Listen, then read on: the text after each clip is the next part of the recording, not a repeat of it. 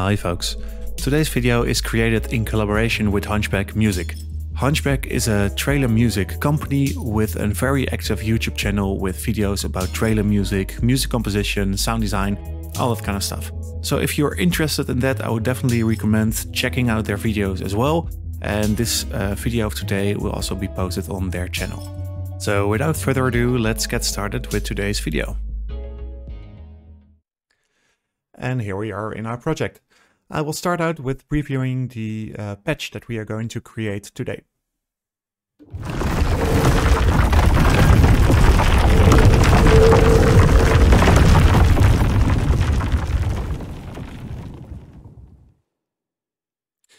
All right, and without further ado, I will close this patch and open a new one. Here we are in a blank slate of Faceplan. Today we are only going to use granular modules for this. This is a form of synthesis that's completely based on samples, and it's great for adding more variety to your sound and make it more lifelike, I would say. I will add the granular patch, and I will start out by adding the first sample I'm going to use for that. I will preview that sample right here. I put it here in my project, and I'm going to add a sample of more sliding rocks. We want to create a low rumble in our sound at first. The sound that I will use is this.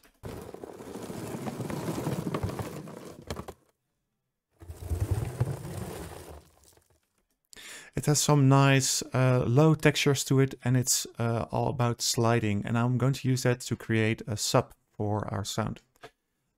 I'll load it in right here. And I will start out by previewing it.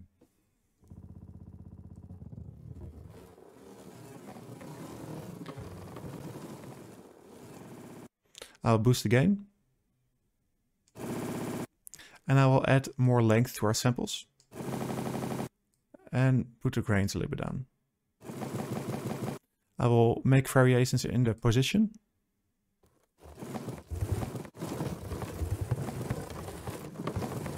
Turn the grains up a little bit.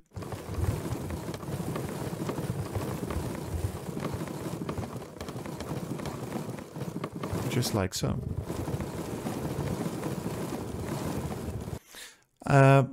After that, I will create an LFO, and I will select the sawtooth ramp up. I will use that to modulate a little bit of the start position of our granulator, or our granulator module. Granular module, I should say. I will add a little bit attack as well here. About 1.5 seconds, and add a big release. After this, I will create a little bit more variation in the timing and in the pitch. I will put the pen at, let's say, 71% to create more stereo information. And I will create a random generator. I'll put that random generator on, let's say, 2.2 Hertz. I will smoothen the data, and I will use this as only an additive module. And I will use this for randomizing some of the parameters that we have in our module here. I will start with randomizing the grain envelope and some of the grains.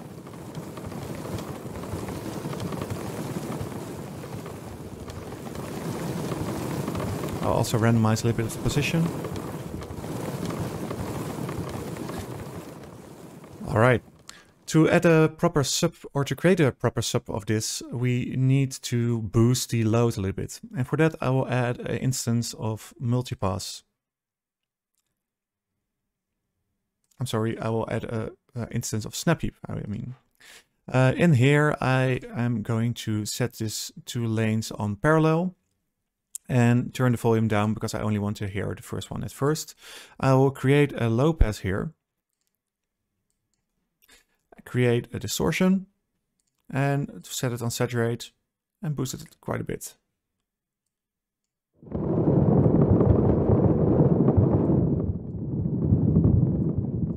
I'm also going to pitch the sample with, let's say, 12 semitones. Back into Snap Heap, I'm going to really only use the lows here. Add a disperser and a limiter where I boost the input. After that, I will add a filter on the other bus that's parallel here, and I will make a high pass, and I will slowly open the gain here.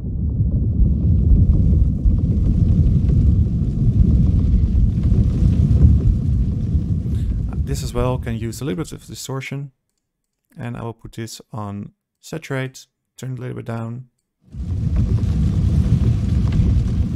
mix offset on 79.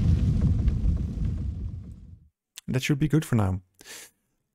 After this, I will create another module, and this is going to be a granular generator as well. I'll put the attack similar to the other one, so let's say at around 1.6 and 3 seconds of release.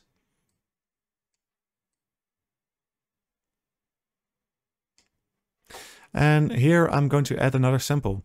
This time it's going to be more about impact, rock impact.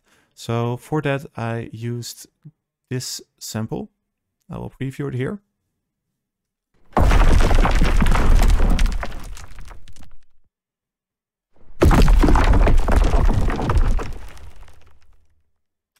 So for this part it's nice to have an already designed impact sound of rocks,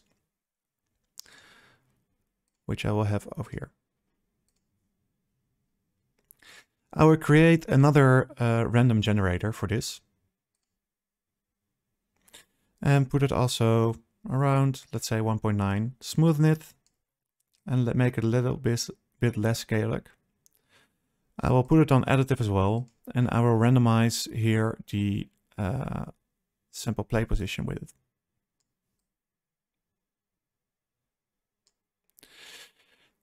Let's preview it.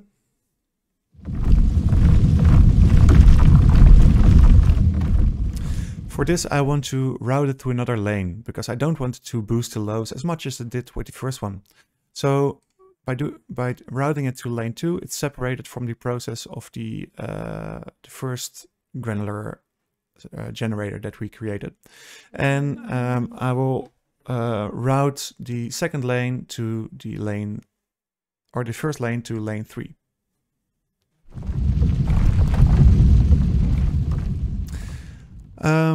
I will mute this for now so that we can only hear, we will only hear our second generator. I will increase the envelope size with quite a bit, as well as the grains.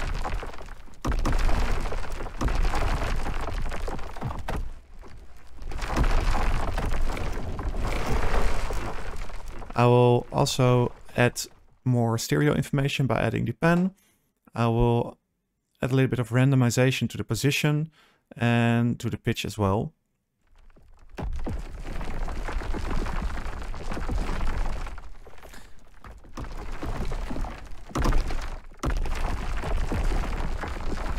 I will also increase the randomization,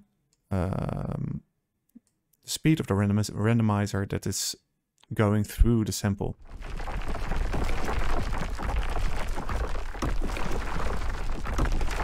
And add a bit more of grains. It needs to be a continuous sound. That's what I'm going for. Add a gain here as well, or boost the gain. And I'm now going to use another random generator, which I will put on a really low speed. Smoothen it as well. And this one is going to be additive and subtractive to the parameter that we are going to hook it up to. And I will use it to randomize a little bit of the pitch. Not that much, I would say like, yeah, 1.3 semitones in both directions.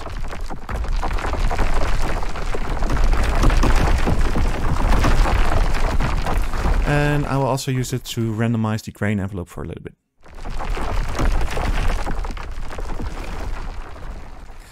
In our lane 2, I will add a slice EQ, and in the slice EQ, I'm going to add a low pass and boost the highs a little bit.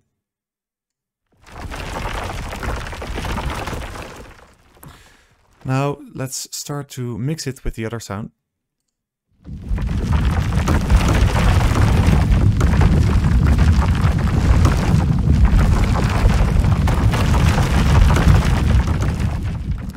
It's quite nice, but I think our second generator or granular generator is a little bit too continuous. So I will turn down the volume with quite a bit and use one of the random generators that we created to automate the volume.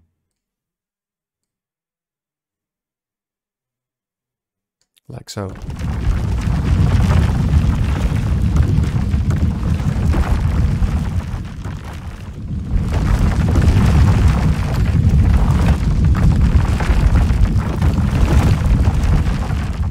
Alright, I will call the first generator rocks low and the second one rocks high. All right, we already create quite a bit of the rock sounds that we need in our earthquake generator. The next thing that we are going to do is add some metal vibration sound effects. For that, I have this sound prepared, also just from a library, and it's the sound of some vibrating metal.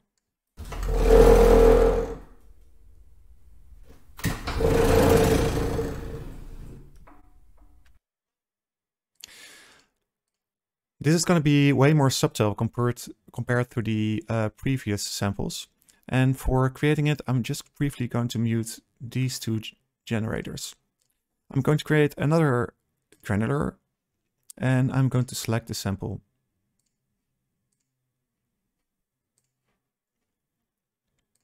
Here we are. I will add a little bit of attack as well, comparable to the other ones. So about 1.6 to start with, and about 3 seconds of release. And I'm going to use a new random generator. And this one is going to be additive as well. I put it on also a low frequency and make it, it can be as chaotic as we want. I will use it once more to make generate variation in the start position or a sample, and I will smoothen the signal. And after that, I will preview it.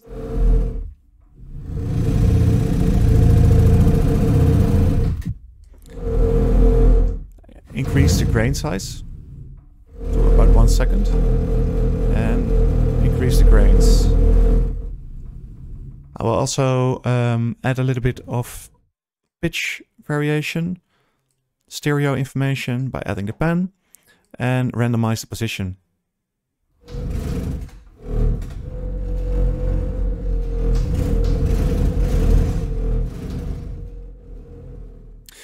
I'm going to use the second, the other slow random generator, or modulator I should say, to automate the volume of the gain here.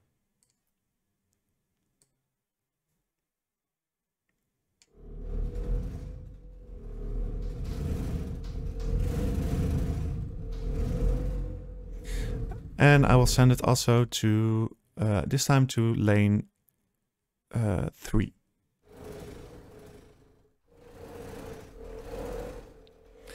I mix it in with the other sounds, turn the other ones on.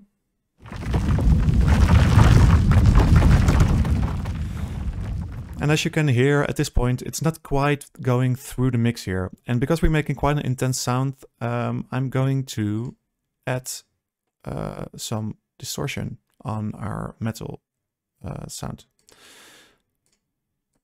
Let's preview it.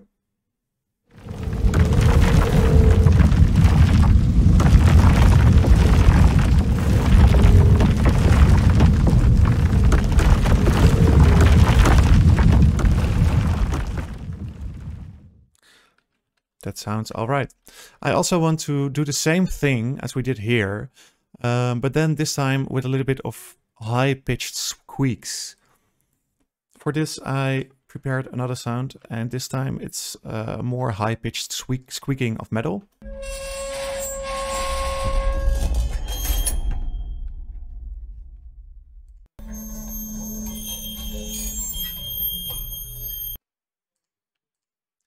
And to quickly do this, I'm just going to copy this generator by holding Control. And I will call it metal squeak. I don't know if I pronounce it correctly. And I will select that sound here in my user sound effects library. We already have the randomization of the previous the previous granular generator, but this time I just want to automate the gain with the other random generator, so I'll use this one for this, so that we have a little bit more variation there.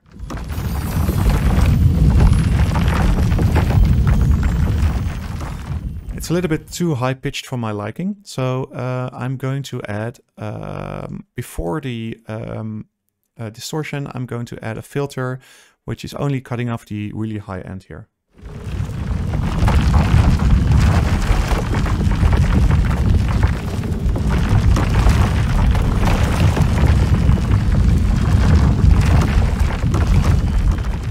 I'm also going to turn down the grains by quite a bit.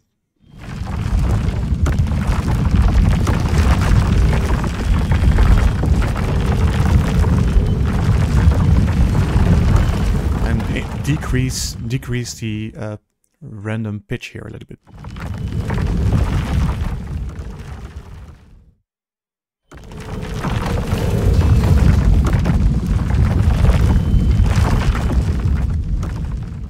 I'm tuning it down also a little bit.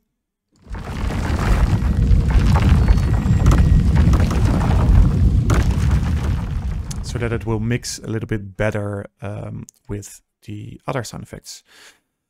After this, I'm going to create another granular, and I'm going to do that by copying our previous granular generator, just to add some debris sound effects here.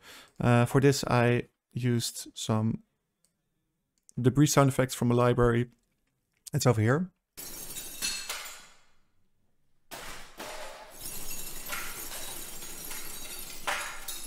It's just some debris being thrown around, and I'll use that in this generator.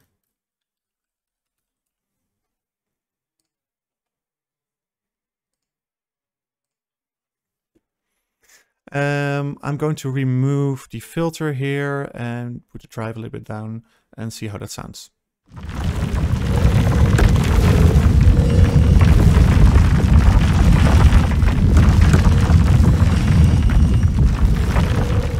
It's not really audible yet, and I think it can also use even more randomization on the volume part of things. We need a really slow randomizer for this, so I will create a randomizer like around 1 Hertz. That's perfect.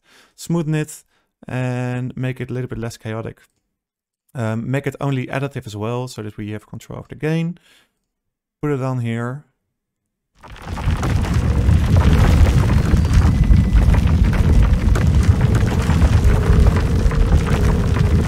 Increase the drive quite a bit.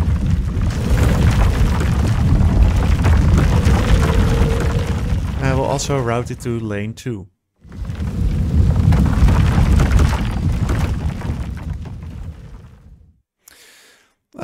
I'm also going to randomize the grain size here, or the grain envelope.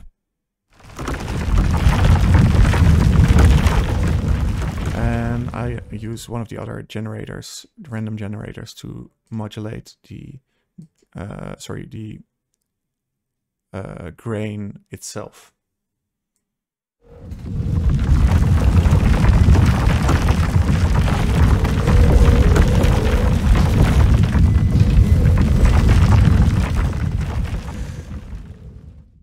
think we're almost there. This time I'm going to add one more debris sound effects, this time for more glass related sounds. I'm going to use this sample of breaking glass for it.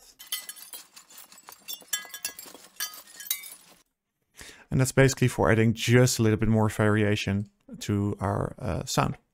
I'm going to replace that with sound effect. I'm just made a copy of our previous debris generator, and I'm going to remove the random generator here and just add a little bit of the ramp down modulator. I'm going to increase the grain size. That's something that we can also do in the debris generator.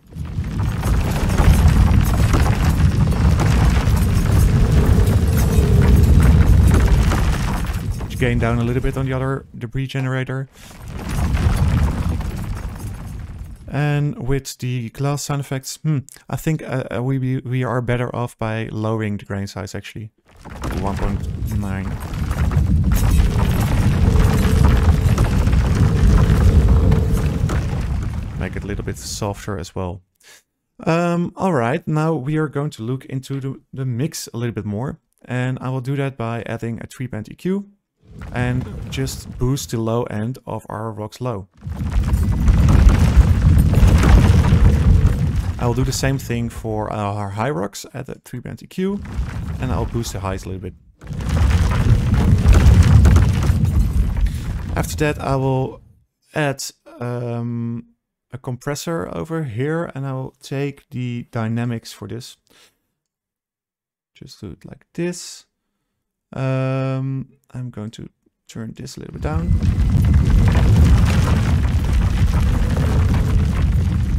Increase the outgain.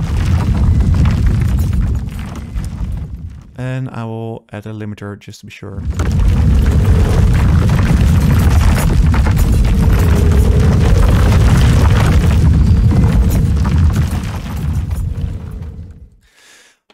All right, well, now our whole sound is generated and our whole patch is almost ready. The only thing that we need to do is add some macro controls so that we can easily mix our sound. We can do that by adding the first macro, and we just add it to the gain. The gain here is set to almost 0 dB, so we're going to put it all the way down, take macro 1, put it over here, increase it until we match that 0 dB. On the gain. I'll put it all the way open. I will call this Rox low. Going to do the same thing for Rox high. This time it's a little bit more interesting because we have a random generator that's modulating the gain here. So what I'm going to do is add macro 2 as a automation of our the amount that this random generator is modulating our gain by adding this like this. If we put it open, then it's going to modulate it more. The base value of our gain here is minus, let's say, 10 dB. So I'm going to put this all the way down and increase or automate the volume until it matches minus 10 dB, which you can see there in blue. And this way we open up the macro. It's modulating the gain more, and it's also increasing the gain. I will call this Rock high. And I'm going to do similar things for all the other granular generators. So in this case, we have some gain, and I will modulate automate the modulator, see what the base instance is minus 21, put it all the way down, put on the gain here and match minus 21. And I will call this metal vibration. I'll go to the next generator and I will do the same thing.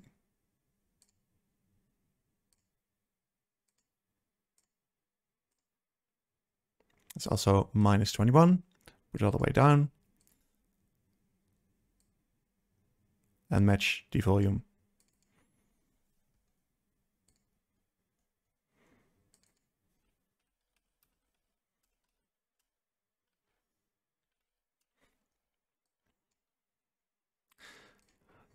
Then again for the debris.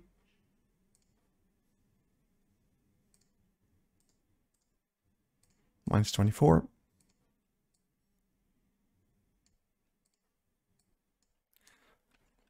Call it debris 1.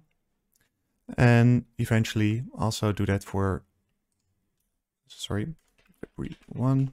And eventually also do that for debris 2.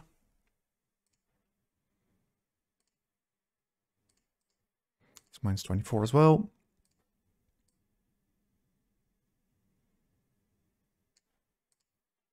And there we are. And if I press this, if I play the sound now, it should sound exactly the same, but we can mix it along the way.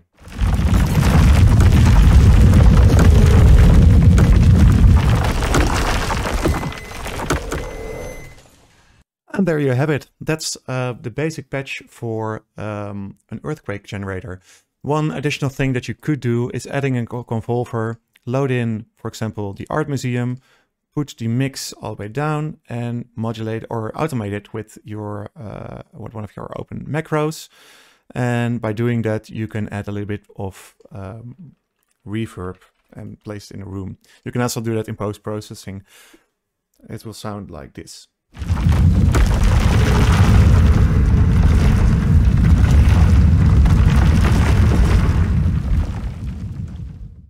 Thank you for watching this video. I hope you learned something from it, and I hope to see you next time.